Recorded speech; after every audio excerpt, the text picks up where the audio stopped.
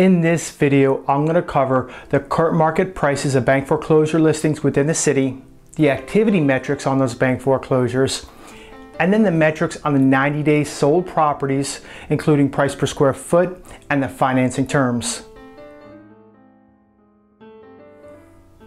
First, we're going to start off by looking at the current market. Now, just a side note, the numbers you see in the brackets there are last quarter's numbers, so you can compare quarter over quarter to see really where the price trends and the housing trends are going within this subset of the market. So, looking at the current market, we have 70 properties that are on the market within Wellington as bank foreclosures. Now, of those 70 properties, we have 14 properties that are under contract mark contingent. We have 24 properties under contract mark pending. And then we have 0 properties that are accepting backup offers, leaving 32 properties available to be purchased within Wellington, Florida. Next, we're going to take a look at the market activity on the 32 listed properties. In the last 10 days, we have 3 new listings. We have 2 properties that came back on the market, and then we did have 7 price changes, all to the downside. Now we're going to take a look at the prices within the Wellington bank foreclosure market. On the low end, we have $234,000 for a 3-bedroom, 2-bath home with 1647 under air. On the high end, we have $867,000 for a 5-bedroom, 7-bath home with 5517 under air.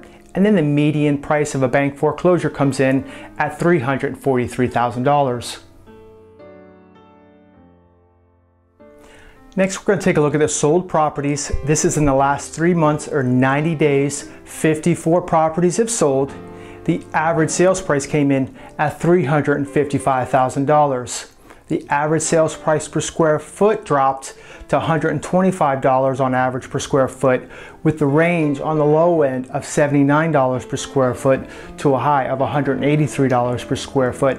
And then the average days on market fell slightly to 75 days. Now we're going to take a look at the sales to list price. This is a very valuable number because it tells you what buyers are putting these houses under contract for and moving them off the market as it relates to the list price. So on the low end, we had 0.84 or 84% of the list price was paid. Now, just a side note, typically when you see anything under that 0.90, there's normally something physically wrong with the property, hence the big discount to move it off the market. It could be damage, it could be lack of updating, or just deferred maintenance that the bank didn't do. So on average, it's 0.97 or 97% of the list price was paid. Now, another way to look at this is if you're going in and you're putting offers on these properties, is that the average property goes for a 3% discount to the list price. Good information when you're putting together a strategy to go after some of these bank foreclosures. And then for the most sought after bank foreclosure within Wellington, Florida, someone paid 8% above list price. Now we're going to take a look at the financing terms of the 54 deals that closed last quarter. We had 22 deals closed with cash, 25 deals closed with conventional financing, 4 closed with FHA or VA, and then 3 closed other. This is really good information to see your competition and understand what kind of offer you're most likely to be up against. If you're looking to buy a Wellington, Florida bank foreclosure, let me put my extensive bank foreclosure experience to work for you. Thank you for watching this market report for the Wellington bank foreclosure market. For more information or to set up a showing on one of the listed properties, you can contact me at 561-336-6333, or you can visit my site at buyingpalmbeachhomes.com. Please rate and comment, and thanks for watching one of my videos.